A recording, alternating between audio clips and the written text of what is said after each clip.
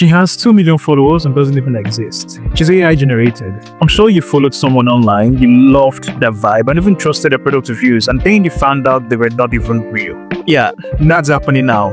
AI generated influencers, full-on models are personalities. But there's no actual person behind the screen, just a really good front. A lot of us still think influencers have to be people, you know, with lives, flaws, stories. But in new wave, these new influencers are perfect. And it gets even weirder because brands are paying them real money to promote clothes they would never wear and talk about products they basically have no use for. And millions are not just only following them, but engaging with them like they're just another lifestyle influencer. I get it. I mean, it's kind of cool, but also a bit creepy if you ask me. If we're being influenced by something that's basically built to manipulate us, does that still count as influencing or very good advertising just wearing your face? Next time someone pops on your feed and seems a little too perfect, ask yourself if that's even a real person or just another AI generated influencer. Oh, and fun fact, I'm real.